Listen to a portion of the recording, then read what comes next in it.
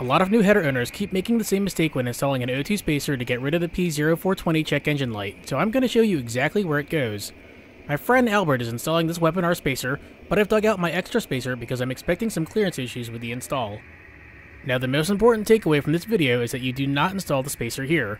This upstream sensor handles the air-fuel ratio when the engine is in closed loop mode. Also, if you're getting a weapon R header, chances are you'll need an extension harness or you'll need to lengthen the wires because of how they place the O2 sensor bung. Albert is using a discontinued Descendant O2 sensor extension harness he bought from another owner. I still haven't found a compatible harness as of this video. If you know of one, please post in the comments below.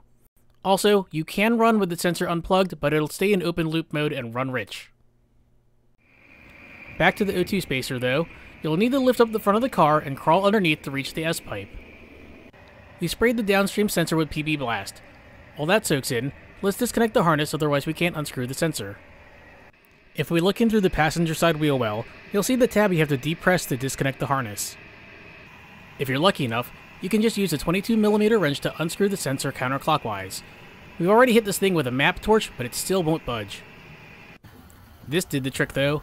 I had a 3/8" O2 sensor socket and a 1/2" breaker bar, so I had to use a 3/8 to 1/2" impact socket adapter.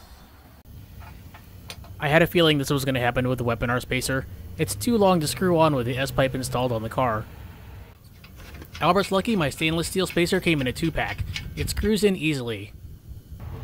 Don't over-tighten it, but make sure it is secure.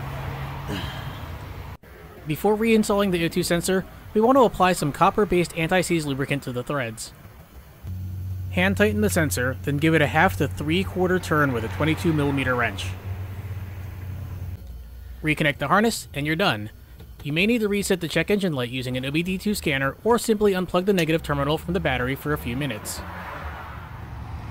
It's been a few days, and the check engine light has remained off. I hope this clears up some confusion with O2 spacers.